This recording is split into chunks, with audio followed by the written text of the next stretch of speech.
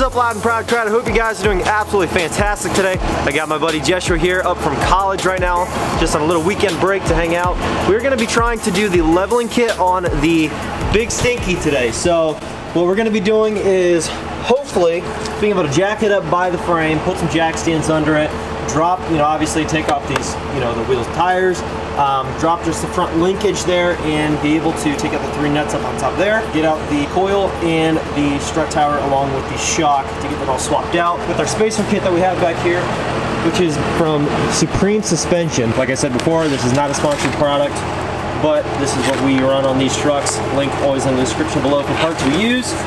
And then we should be able to swap out the front shocks with the new Bilsteins, because the front ones are looking a little bit worn out and rusty. So the reason I started the camera now is we are going to try to pick up a spring compressor tool to make this job a little bit easier, so we don't have to take off the upper and lower control arm, and that basically we can just let it down as far as it'll possibly go and then just compress it instead of have to literally completely disconnect the axle and take chances of getting stuff out of line. We've done it before that way with my white 2nd gen, but it took hours longer trying to line stuff back up because we just didn't have tools. So get the tool that we need and get back and get it done. Okay everybody, we are back at the barn. I didn't really do any vlogging when we were going around store to store because it was kind of a pain in the butt to find this thing. Who would have thought first place I should have went to was AutoZone. Who would have guessed that an auto place had auto tools? So we got the compressor, is in the back of the truck I think? Right here.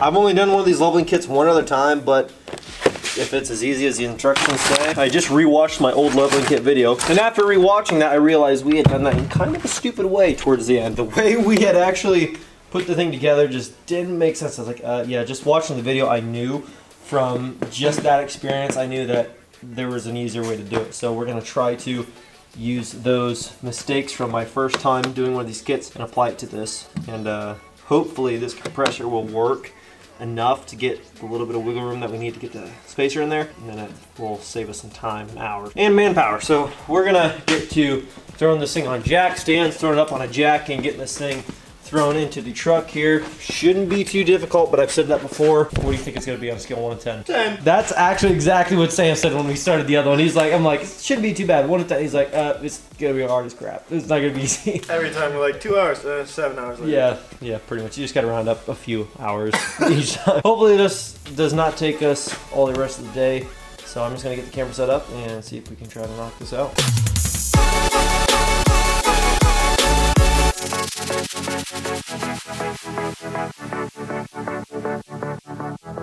This freaking bolt on the strut tower. Where's the light at? The nut on the strut tower, down in there. Pain in the butt. Terrible. There's just no room to get to it, and so it's one of those things where there's no room, no leverage, too many extensions, wants to slide off. Rusted out like heck. Yeah, it just doesn't work well. So we're just gonna get to continuing on with this, and hopefully the rest of it goes a little bit smoother.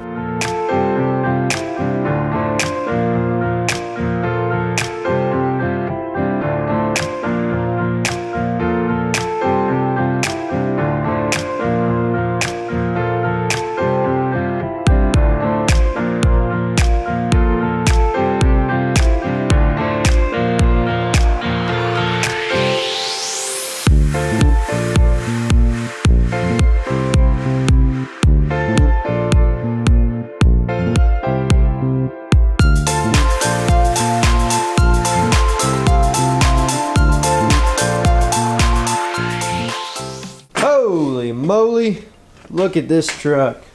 Would you just look at it? What do you think, Joshua? How was that project? Was it all that bad?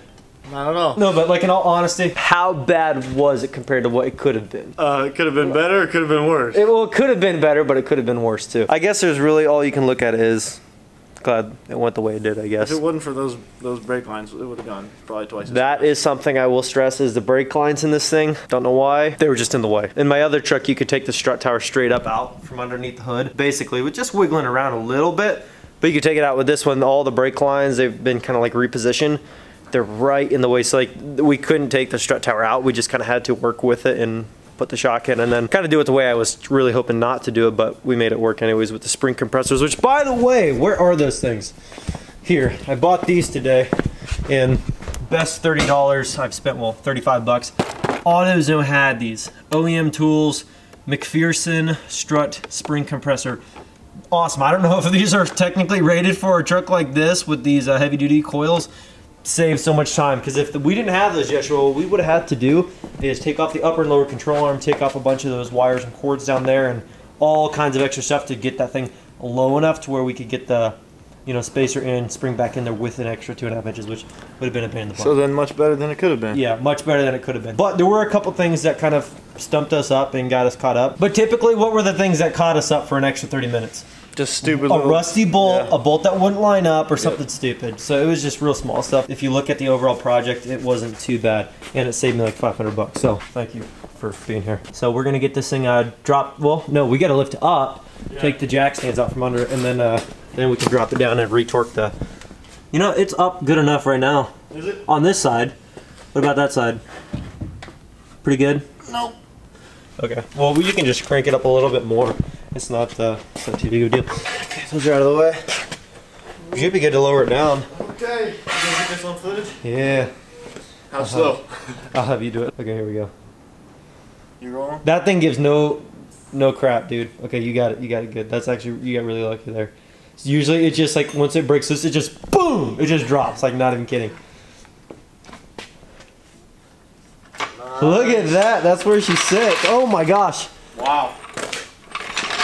I'm always surprised at how a leveling kit actually levels a truck. That's why I'm saying I think the first gen's only leveled with 35s and pretty much stock offset, because it always looks like a huge truck. But the hoods are almost the same height. Yeah, except these just, once it gets the tires that are going to be 3 inches taller, it'll make the difference up. It might even be, yeah. First one's just got a tall hood. I mean, it's an old big square truck, but yeah, I mean, right there. Wow. Big Stinky's Big Stinky's Big Stinky. Big Stinky. It is it's gonna be nice, especially with the big tires and wheels on it. Which, by the way, are these right here, which are filthy, but I'm gonna pressure wash them off probably right after they get put on, just so we don't soak the boxes and get the wheels out of the concrete or something stupid and mess them up. But man, it's done. We did it. We did it. Which, by the way, this tailgate works awesome. It works perfect. Yeah, just go in and start pounding one more time.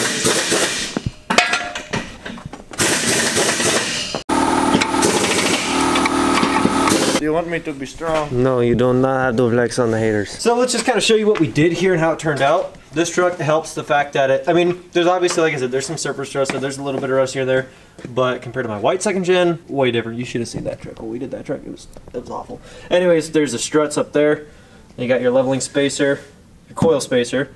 You got the Bilsteins, of course, nothing else, which were a pain in the butt to line up. One of those things that were a pain in the butt to line up. Just a little bit too wide for the brackets down there, so just made a real pain to line it up. But, you know, it worked out, so, you know, whatever. Could have been worse. And then there's, of course, this side spacer and that. Now, guys, let me tell you, the biggest help, besides him, of course, was, like I said, those tools, the compressing tool over there, made a huge difference. Otherwise, we would have had to disconnect a bunch of cables and lines and brake lines and like a brake line bracket on the other side and upper and lower control arm and all kinds of stuff we would have had to take apart too if we weren't going to compress that. So made a big difference. But anyways, guys, that is going to put a wrap on this video. The truck looks really good. Sorry for missing yesterday's video. Just kind of working on this and got to prioritize. There's a certain time when you just got to get stuff done to kind of get things moving forward. So hopefully this week, though, we can see the wheels and tires on the truck. Are you excited for that? Heck yeah. It's gonna look so good. It's gonna look really good. Anyways, guys, thank you so much for watching. Hopefully you guys enjoyed this video. If it helped you out, definitely smash that thumbs up. Leave your comments down below. Subscribe if you're new. Join the team, join the family, and I'll catch you guys in the next video. Peace.